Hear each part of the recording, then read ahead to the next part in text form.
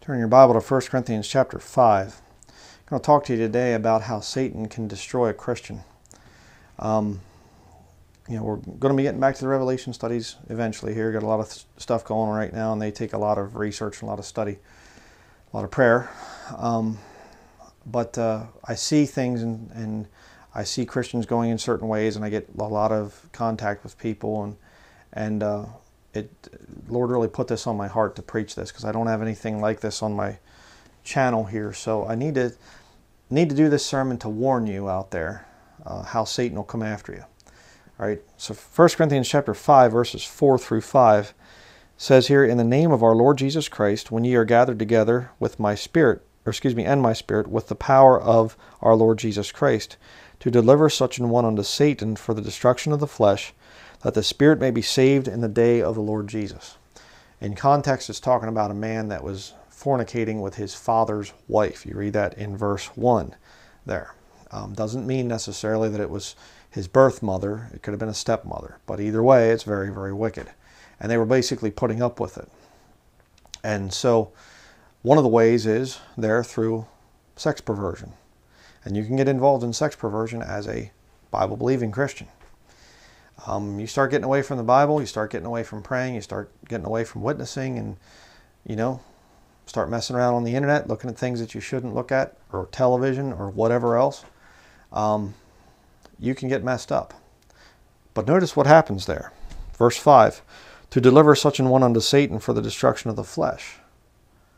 Satan can get control of your flesh and give you sickness and disease and all kinds of stuff. And ironically, if you're going out and fornicating and things, you get into the, prostitution and stuff like that, you can get a lot of different sexually transmitted diseases that will destroy your flesh. Kind of interesting. But verse 5 goes on to say that the spirit may be saved in the day of the Lord Jesus. So you see, the devil can get permission to mess up your flesh, but he can't touch your spirit. If you're redeemed, you're going to go to heaven, when you die. That's just the way it is. You are sealed until the day of redemption. Next, let's go to 1 Corinthians chapter 9, verses 24 through 27. It says here, "Know ye not that they which run in a race run all, but one receiveth the prize? So run that ye may obtain. And every man that striveth for the mastery is temperate in all things. Now they do it to obtain a corruptible crown, but we an incorruptible. I therefore so run, not as uncertainly, so fight I, not as one that beateth the air. But I keep under my body, and bring it into subjection, lest that by any means, when I have preached to others, I myself should be a castaway." There's a number of statements you're going to learn as a Christian, and when you learn things as a Christian, you'll learn them. You say, huh, what does it? When you hear something, you're later going to see it come into practice in your life. I'm sure you've already seen that. If you've been saved for any length of time, you will hear something and you'll go, that's kind of profound. And later on, you're going to be like, that's exactly what I'm going through. That'll happen. Okay? What am I talking about? I just forgot what I was going to say. I'll get back to it. But notice he says here, "I therefore so run, not as uncertainly." I got it back in my head. Here's the statement, okay? You cannot waste your time serving the Lord. What are we talking about? Not as uncertainly.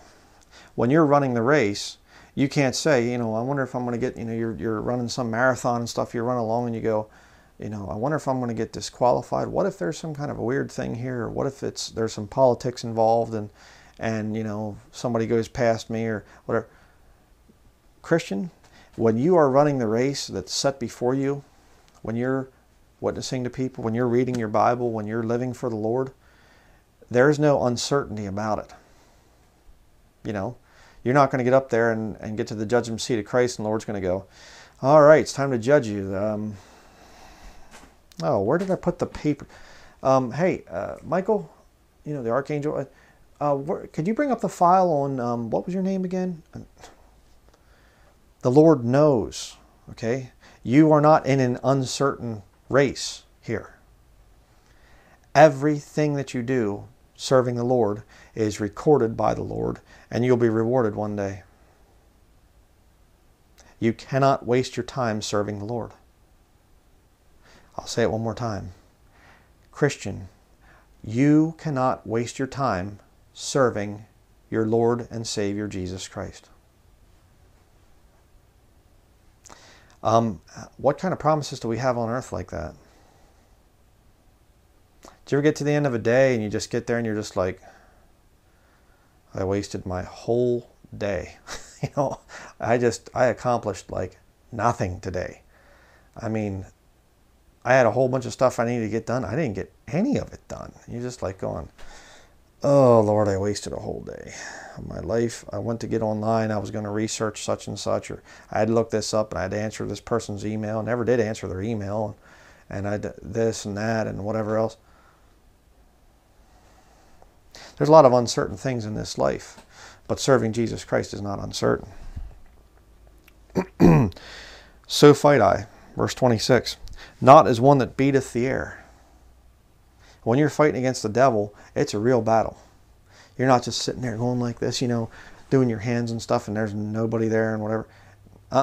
When you get into spiritual warfare issues, you're fighting real battle there. But notice verse 27, but I keep under my body and bring it into subjection, lest that by any means, when I have preached to others, I myself should be a castaway. That is a challenge, okay? I will speak from experience. There are times that your body says, okay, be lazy. You've studied the Bible enough, just kind of go and, you know, watch some entertainment videos, or just kind of take some time off, you know. Yes, okay, you shouldn't eat that unhealthy junk food, but you've earned it, you know. And you go, oh, not me, brother. I fight that stuff. I'm good at fighting these things. I stick with the Bible. I don't waste time on anything else. Do you take a break? Here's where the challenge comes in. Because you can, you know, we're to do all things in moderation. So don't get lazy and eat junk food and stuff like that and ruin your health, wreck your health. See, like it's talking about there. But don't go the opposite direction, work too hard. Again, I speak from experience. There has been many, many times when I have lost sleep. Many times when I've just, you know, literally almost ruined the sanity of my family, because it's just, I got to get these videos done. I got to get this stuff done. I got this research to do and whatever else. I mean, we're talking about going on vacation before long. That'll be the first time since we've been here in the state of Maine. You know, going on, well, it's over 3 years, going on 4 years. I mean, my wife and I, we got married.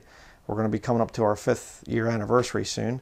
And we went on our honeymoon, and the other vacation was nothing. You say, oh boy, you're real servant of the Lord.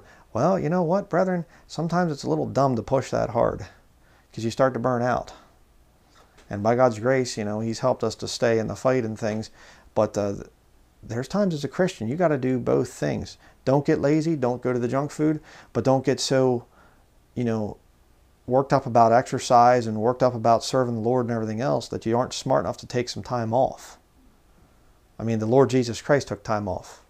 He didn't need to go fishing with His disciples. Hey, let's get out in the boat, cast off from land. And He's like preaching to the people, okay, see you, let's go out here. And He goes down in the hold and He's down there sleeping. Well, what a waste of time. He could be out winning souls, inviting people to church, knocking on doors. You see what I'm saying? Okay? That's a challenge. And see, the devil can blindside you with this thing, because you can get convicted about the junk food and you can get convicted about the entertainment. But sometimes he can get you so involved in ministry and doing things for the Lord that you begin to forsake rest and relaxation. See what I'm saying? Go next to 1 Corinthians chapter 11, verse 28.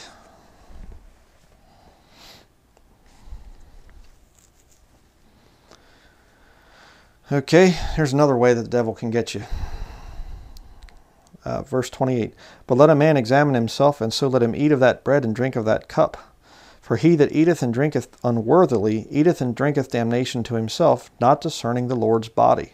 For this cause many are weak and sickly among you, and many sleep. For if we would judge ourselves, we should not be judged. But when we are judged, we are chastened of the Lord, that we should not be condemned with the world. I've talked about this text many times. But what's going on here? Occasionally, you are supposed to do a little self-examination test.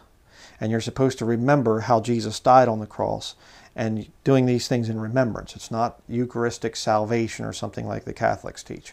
You don't have to go to some priest and do his little transubstantiation, Latin hocus pocus stuff to transform a cookie and wine into flesh and blood that you can somehow eat and drink, even though the Bible says not to drink the blood. Figure that one out. But what's going on here? Verse 27.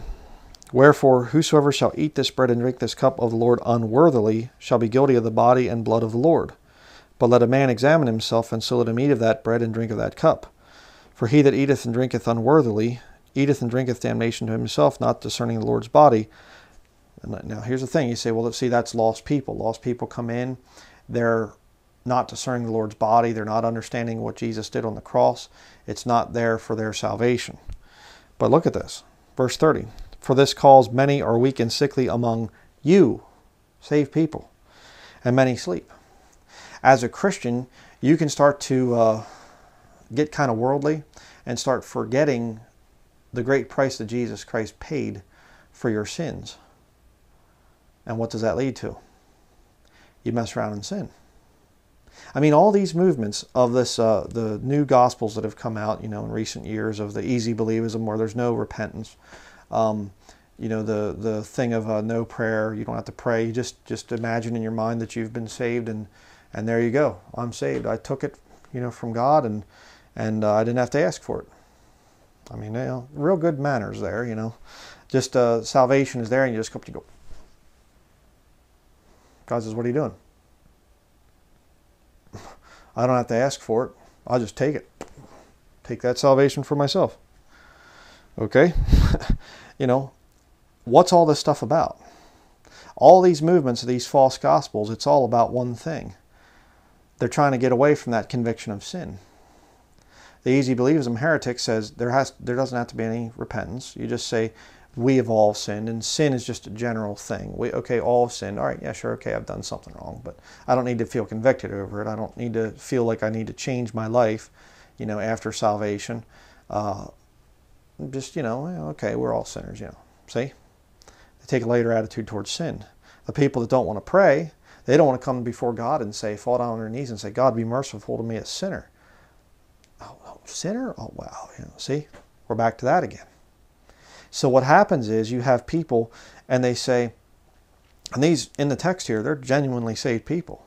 And as a Christian, you can get to that point where you are genuinely saved, but you are actually starting to forget how great a price God paid, to pay for those sins of yours.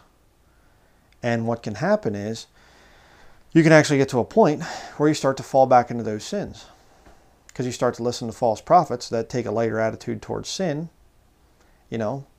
and they kind of, joke about things and stuff, and they laugh about, I was watching this thing on television last night and whatever, and you go, I gave up television in the past, but, well, Pastor so-and-so, he watched it. Maybe it's okay. Well, I gave this up and I gave that up, years ago. Lord convicted me of that, but hey, they're doing it, so maybe it would be okay for me to do it. And pretty soon, you have just a flippant attitude towards the fact that Jesus had to die on the cross because of sinners. Communion is supposed to be a very solemn time. And, I don't think you have to do it every week or anything, but, we try to do it at least once a year, and it's a time of self-examination. It's a time of reflection where you think about, wow, Jesus, he died for those sins of mine, and oh boy. And what does it lead to? Verse 31, for if we would judge ourselves, we should not be judged. Now, how can you judge yourself if you don't have a changed life? I mean, you get saved and the Lord starts to clean up your life, the process of sanctification. How does it come in there that you're judging yourself? See, when you judge yourself, it's because you're changing things in your life. And you look and you go, oh, you know, I still haven't given up on whatever sin.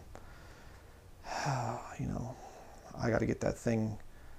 And you think about Jesus dying on the cross and the screams and the blood and the pain that our Savior went through, and you go, I'm sorry, Lord. You see what I'm saying? But when you get these Christians, oh, come on, it doesn't matter. Yeah, you know, it's not a big deal. It's very, very serious. Verse 32, but when we are judged, we are chastened of the Lord, that we should not be condemned with the world. The guy in 1 Corinthians chapter 5. Chastened of the Lord. What was the chastening? Satan was allowed to destroy his flesh.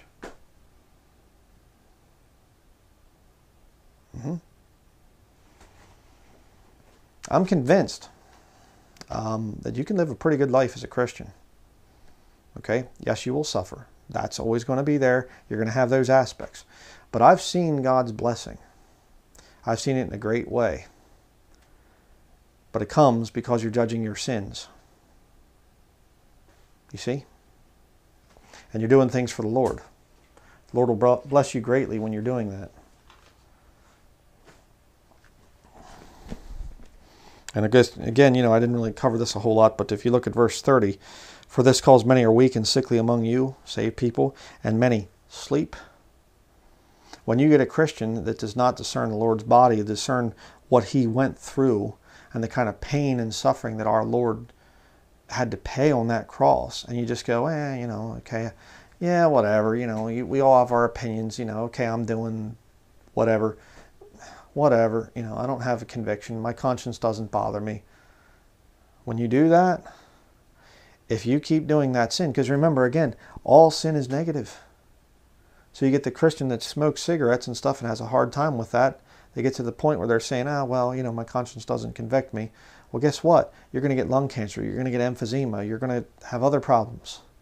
The Christian that drinks alcohol, you know, that gets drunk occasionally or something like that, they still have some remnants of that old whatever.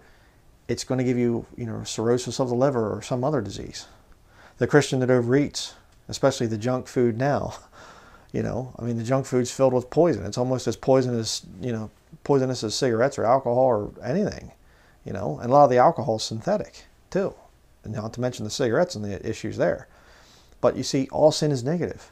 So when the Lord says, okay, think about what I had to pay on the cross to pay for your sins, the purchase price of your salvation, the blood that he shed on the cross, there should be conviction there.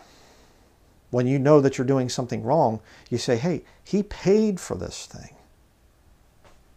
You know, it's kind of like, you know, you have a child that's unruly and they go and they break something. You go, what are you doing? Hey, you know, I had to work hard for that. I paid for that. Why just break it? That doesn't make any sense.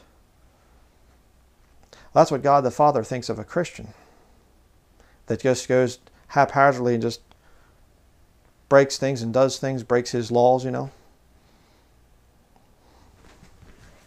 It doesn't seem to care. God might have to punish you for that. 1 Corinthians chapter 13.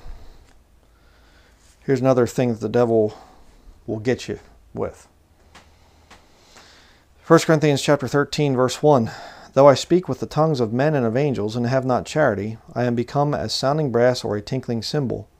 And though I have the gift of prophecy and understand all mysteries and all knowledge, and though I have all faith so that I could remove mountains and have not charity, I am nothing. And though I bestow all my goods to feed the poor, and though I give my body to be burned and have not charity, it profiteth me nothing. Charity suffereth long and is kind. Charity envieth not. Charity vaunteth not itself, is not puffed up, doth not behave itself unseemly, seeketh not her own, is not easily provoked, thinketh no evil, rejoiceth not in iniquity, but rejoiceth in the truth, beareth all things, believeth all things, hopeth all things, endureth all things.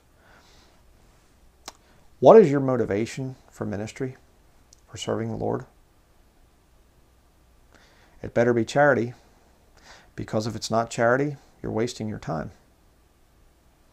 And I'll tell you right now, it is a major struggle for me, and I know for you out there too, if you're producing any videos of any kind.